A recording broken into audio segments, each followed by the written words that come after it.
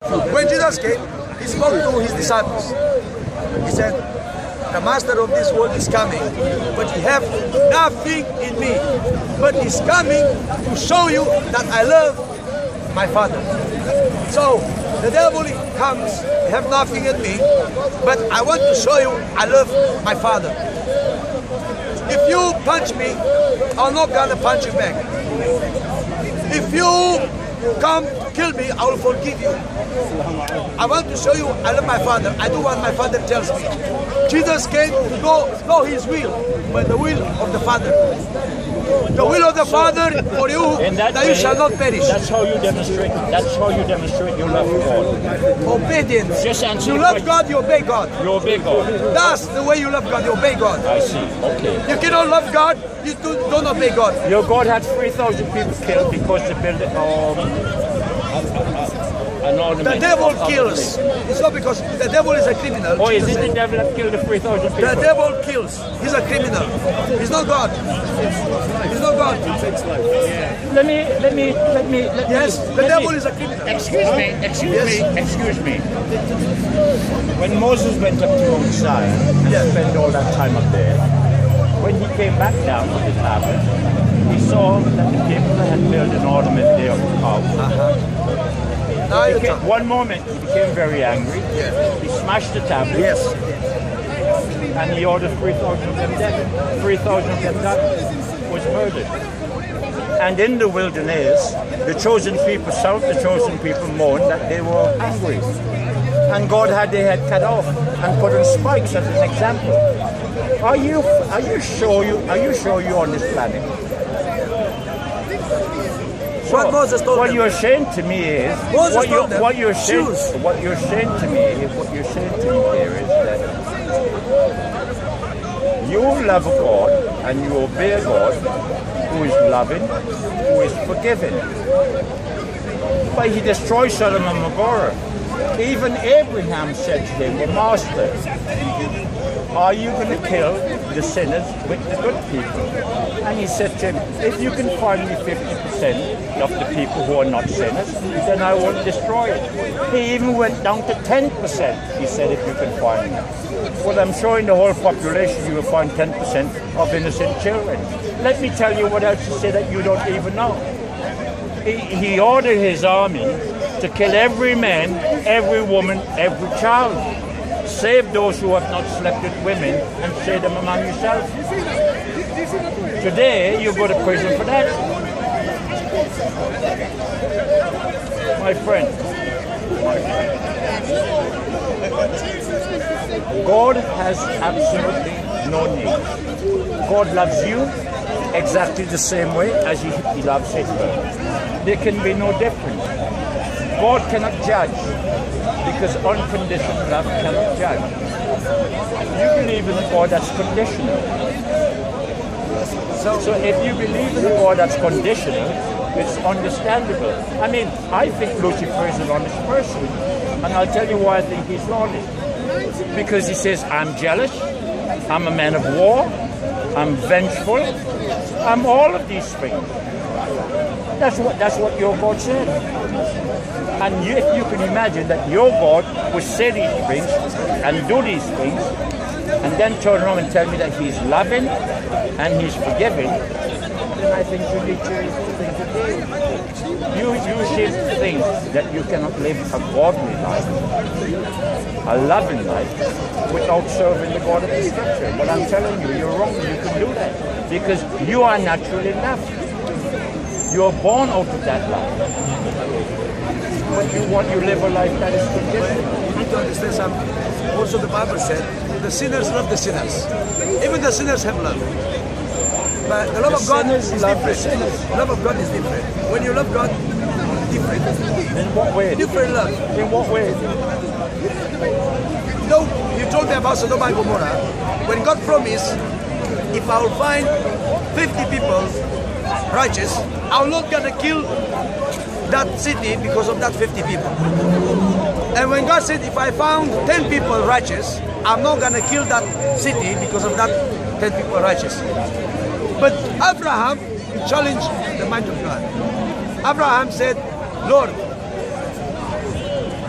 only fair for those who work evil to have the right reward as those people who work good. And Abraham, God said, wait a minute.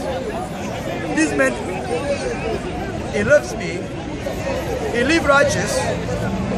I cannot give these people who work evil, he disobey me. I cannot give the same reward as those.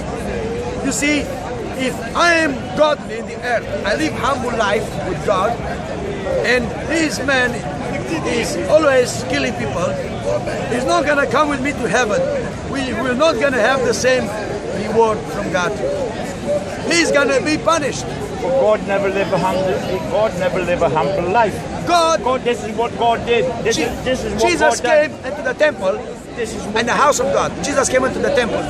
What Jesus did? Jesus, he beat people up.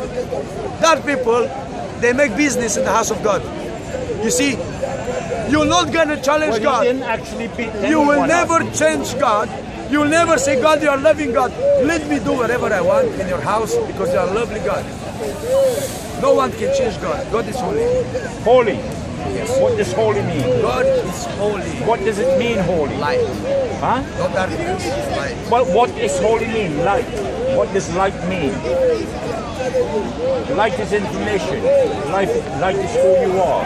When you look at the sun, you see the sun very light. There's no darkness on it. It's very light. See, that's the way God is. So, God loves you, but God will not allow you to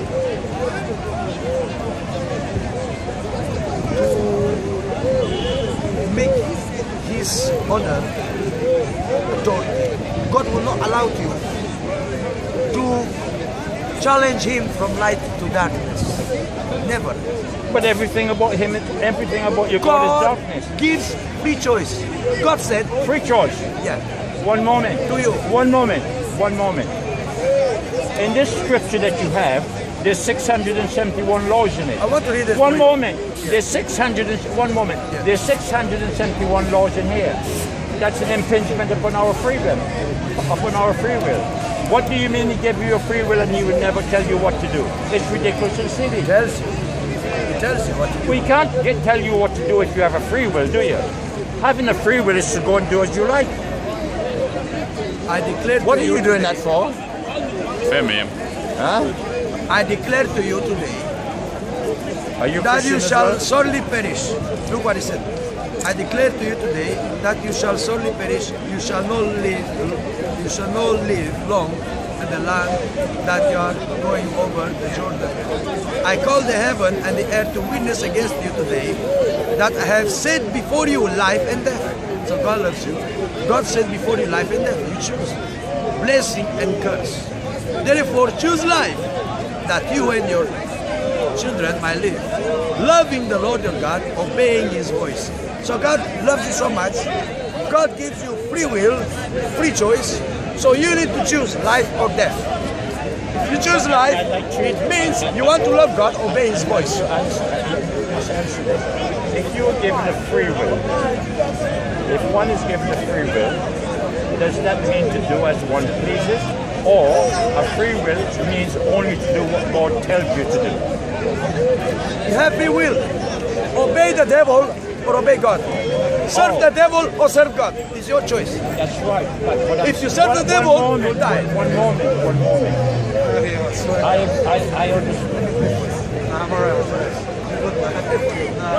I understand. I understand what you're saying. But you cannot say a free will. A free will means to do as you choose. That is, if you want to serve badness, you serve badness. If you want to serve goodness, you serve goodness. But a free will does not mean giving laws and commandments to live with. I mean, have a look at how the laws are spared. How many laws in this country here? We've got about 7,000 laws in this country. They have children. Yes. You give them free will.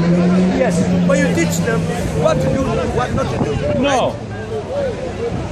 If your children want to put fire in the house, no, you teach them, don't do that. It's going to be dangerous. What I do is... So that's God with you, God with people. God gives you free will, but also God teaches you how to work out. You agree with me? So So let me pray for you that you receive salvation. Let me pray for you that you receive Jesus Christ.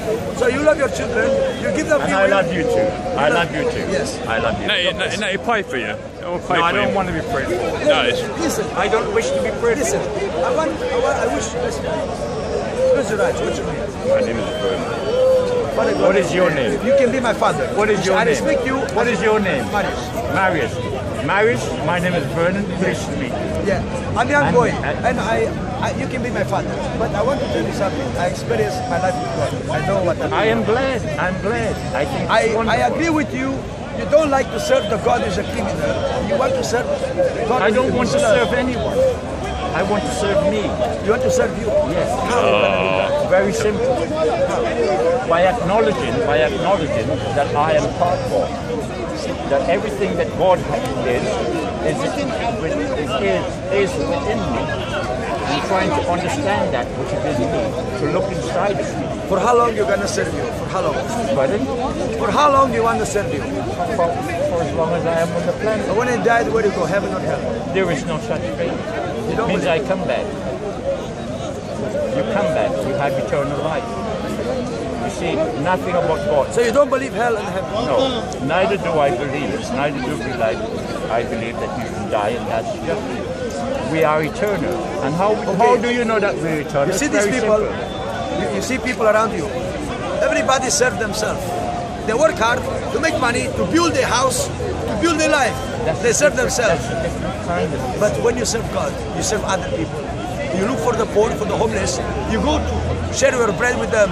That's the way you serve God. Talking to you. You have to serve others. I'm talking Not to to you. serve yourself, serve God. Well, I serve myself by understanding myself. And by understanding myself and understanding the God within me, I'm able to speak to others about it. So I'm sharing the same way. You're doing it in one way, I do it in a different way. So do you believe Jesus as your Lord and Savior? No. You don't? No, I believe that Jesus and John were ascended masters who visit our planet to tell us the truth.